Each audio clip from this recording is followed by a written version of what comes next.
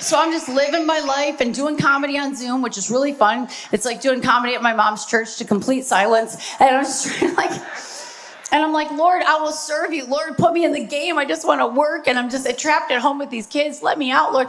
And so one day I just look over, and it was 2021. So I'm going back on tour a little bit. And my bedroom wall just started turning all brown of my house that I own. And I hate being a grown up because when there's a bill to pay, it's you. And that's horrible.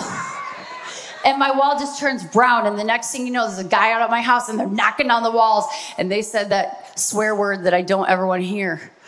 Mold, okay? They said mold. I was like, the devil sent mold to my house, you know.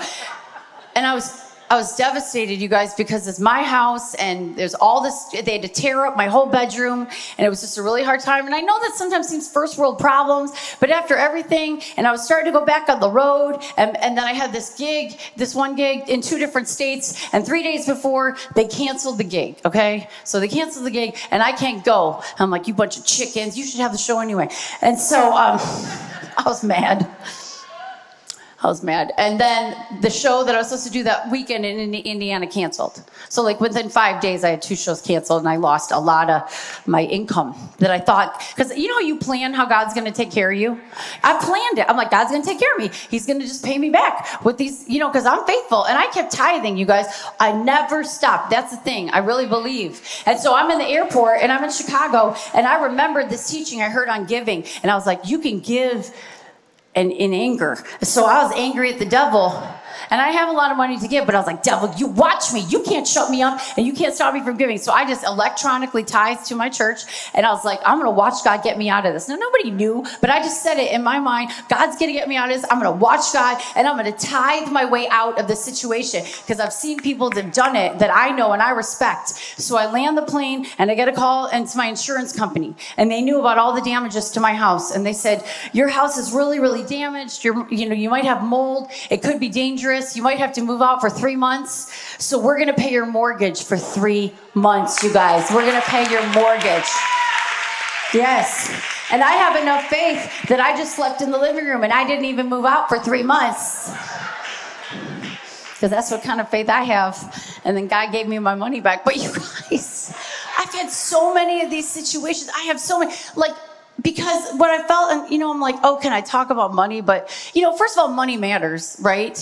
And we need money to survive. And I don't have the kind of existence where we all store it up. I've been living like the Israelites my whole professional life, that every day I get up and God's like, I got you.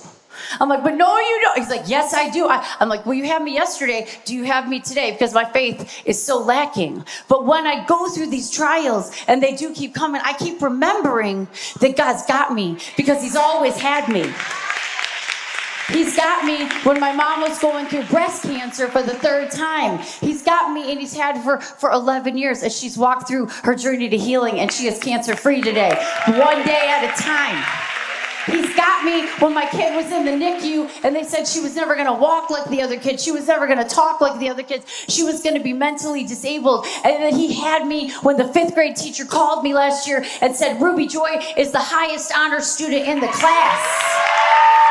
Because God's got me. I didn't know the day or the hour that God has got me. And sometimes, like I've told you guys the last time I was here, he doesn't have me because I'm on Facebook bragging about my side hustle, okay? He doesn't have me because I have the coolest Instagram in the world. He has me because I'm down on my face doing the ugly cry. I'm down on my face, and I told you guys, I told you this time when I was down on my face and I was doing the ugly cry, and I was like, where are you, Lord? And then you find candy under your bed, and you know he's there, okay?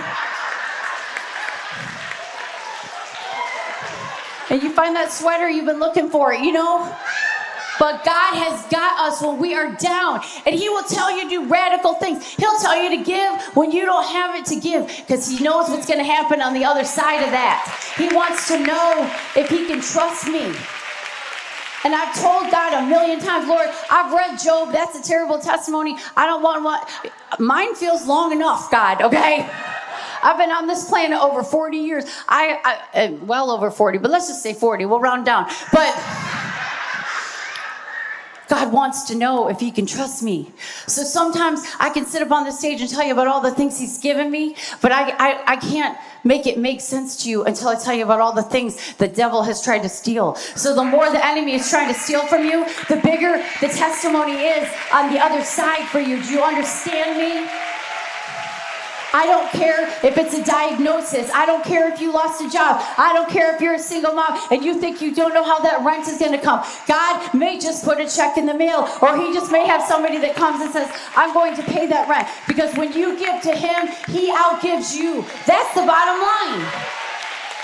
You cannot outgive him. You cannot be in faith and not be paid back. That's just how it works. And that's not just for the fancy preachers. That's for you. And some of you needed to hear that tonight because you're going through the river. You're going through the storm. And God is like, I've got you. But you're standing on the edge of the Red Sea. Don't you think that those people of God were standing on the edge? They didn't know he was going to part the Red Sea. They were looking for a rowboat, okay? They were looking for a helicopter. And God is like, I've got you, but you got to jump in, okay? You got to jump in because I'm going to make a way for you where it looks like there is no way.